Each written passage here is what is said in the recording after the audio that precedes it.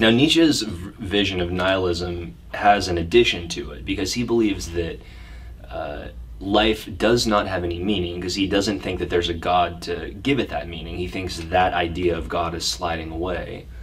But he thinks that because of this allows us to adopt different frameworks, different perspectives as to how we see the world. So different glasses, if you will. You know, for a couple of years, I'll reject my parents' religious values and put on my atheist goggles, and I see the world now through atheism, and I identify with it. But then that doesn't work for me, so I take off my atheist goggles and I become a Buddhist for a couple of years. And then that doesn't work for me, so I say, you know what, I'm going to put my Christian goggles on again. And then I say, you know what, I was wrong. Christianity is what is right for me, or whatever it happens to be.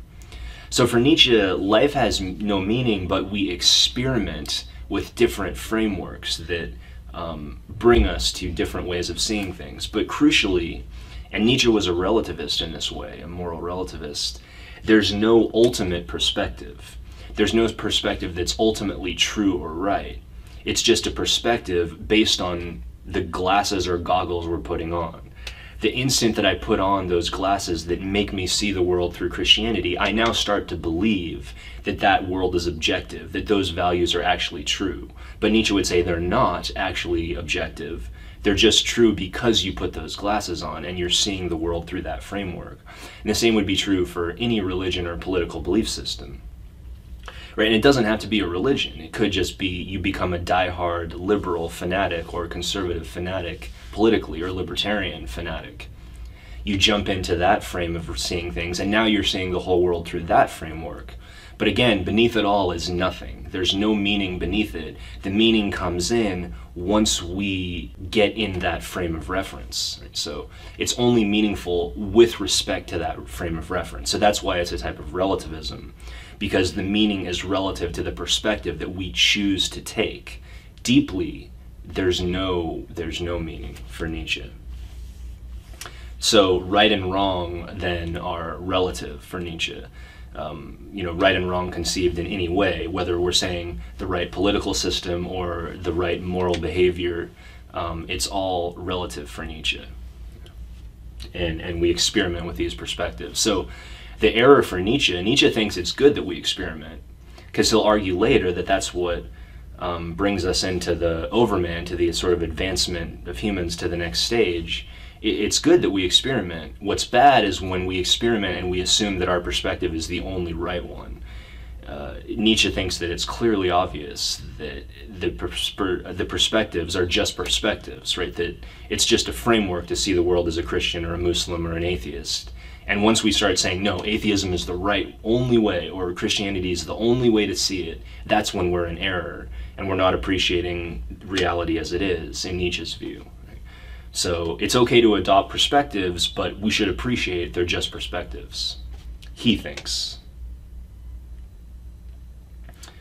So what led us to nihilism to begin with? How did we get to the point as a culture where people started saying, there's no meaning to this life, there's no meaning to this anymore? This takes us back to the Aristotle's rational soul and Plato's rational soul. The idea that we as humans have this extra above and beyond ability to reason about moral behavior, that we know right from wrong. Nietzsche argues that ever since the scientific revolution, that idea that we can distinguish right from wrong, which is deeply connected to God, all of that has been chipped away gradually.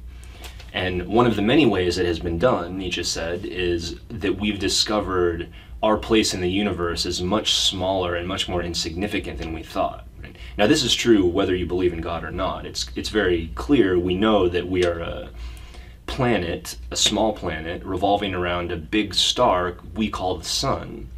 But that sun is one of many, many other stars in a huge, huge universe. One of millions of other stars just in the Milky Way galaxy, and there are hundreds of thousands of other galaxies with that many stars. That's pretty obscure, right? So in the Middle Ages, the Christian philosophers we looked at, up until the time of people like Copernicus, before that they believed that we were the center of everything, that, like Aristotle believed, we were a centrally located creation of God. Aristotle didn't believe in God in that way, but Aristotle did believe we were the center. So that was the worldview we had. God was everything. We were the center of the universe. Now imagine the shift from being the center of the universe to not only not being the center, but being a tiny, insignificant speck next to the entire planet of the Earth is a tiny, insignificant speck next to how huge the rest of the universe is, right? It's really quite overwhelming. And so Nietzsche says, and you can see that process in these pictures. The only picture there that's fictional, or that's is the solar system. That's an actual image of the galaxy, and then the one on the right is an image of many galaxies. And so this is the universe that we live in. So we don't seem to be that important. And Nietzsche says, when discoveries like this come about, it's not immediate, it's not direct, but when people hear this, even if they reject it, and many people rejected these discoveries for years, as they still continue to do, it's still chipping away though, right? It's still gradually chipping away. They might say, oh, I'm not going to believe that. But deep in the back of their mind, they're thinking, at least subconsciously, wow, okay, that makes sense. Scientists have discovered this, right? It's hard to really, truly deny the discoveries of science, especially ones like this, where we have images from space and NASA that help us understand our universe. So new scientific discoveries, Nietzsche says, are chipping away at our belief in God, which is then causing the Jenga piece to fall out, so that our whole moral system comes crashing down and it takes us into the stage of nihilism. Nietzsche doesn't say this happens overnight. It's very gradual. Some people move away from God more quickly than others. Other people cling or stick to the idea of God. And Nietzsche actually calls these weak people versus strong people. He says weak people are those who can't handle that God is dying. And so, kind of like a kid who is scared to leave his mother, he clings to God and says, no, I still believe, even though deep down his faith is being eroded and being chipped away. Kind of like a piece of driftwood on the beach where the ocean, the tide comes in and gradually washes it away. And if you're going every day, you don't even notice that it's actually depleting. That's kind of what Nietzsche says metaphorically is happening to our collective belief in God. It's gradually getting eroded and chipped away as we discover more and more new things. And he says the weak people are actually resentful. He says they're resentful of the strong people who are able to push away the belief and move on with their lives and move to the next stage. Weak people will cling to the belief in God and double down on it and say, yeah, I believe even more now, all according to Nietzsche. So there's an example I have in the reader of a kid who, I want to say he was 14 or 15, and he had two parents who were very religiously devout, and they did not believe much in Western science or in Western medicine. And their son had appendicitis, right, where you need to get your appendix removed. This is an operation that we fully understand now, and I just had a friend a year ago or so had appendicitis, got the appendix removed, and she is perfectly fine. But if you don't do it, you'll die, right? So this is a case where God isn't going to help you. You need to go to the doctor, right? It's not a case where prayer is going to help. But that's exactly what these parents said. They said, well, God will save you, and they prayed for him, and their son died. Right? So that's an example of the religion and science coming together, where Nietzsche is saying science has overtaken religion, but this is the case where these people were, Nietzsche would call them weak. They were still holding on to that belief in God. They weren't willing to move past and let the scientific evidence guide their life. So anyways, that's an example of how tapered this process is.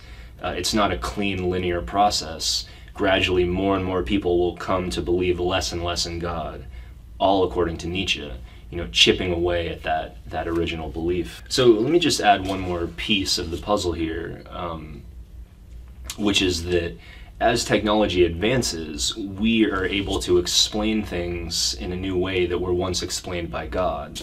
And one way you can see this is that if you even took something like just an everyday 7-Eleven lighter and you went back, like 700-800 years in time, if there was some, we had the amazing ability of a time machine. If you went back in time with that lighter, you'd probably be seen as a wizard by some people. What, you can create fire out of your fingers like that? I mean, it would be incredible. So as we advance technologically, we start explaining things that were once explained by God. And this happened very, very specifically and very messily with the Catholic Church versus people like Copernicus and Galileo, who said, hey, we're no longer at the center. I have these observations in my telescope that say the sun is this thing we're revolving around. And there was a huge struggle for power there, where the Catholic Church said, no, how dare you question Aristotle and our view? And but guess who won eventually? Science did. And today, the Catholic Church is no longer arguing that we're the center of the universe. Right? So as we advance scientifically, the new ideas we discover, the new discoveries often push out religious values that we had before. So that's another way that driftwood is getting eroded, right? It's not just leading us to collapse our moral values, but it's actually changing our beliefs about reality. So another example is evolution. The central reason people oppose evolution, if they still do today, is because they believe God created us, right? Evolution impinges upon what God supposedly did. That's exactly what Nietzsche is talking about. People before Darwin believed that, in the West mostly, that God created us the way we are. But evolution says, well, actually, the way we came to be what we are is through this very natural, incredibly complex and lengthy process called evolution. That's how we came to be how we are.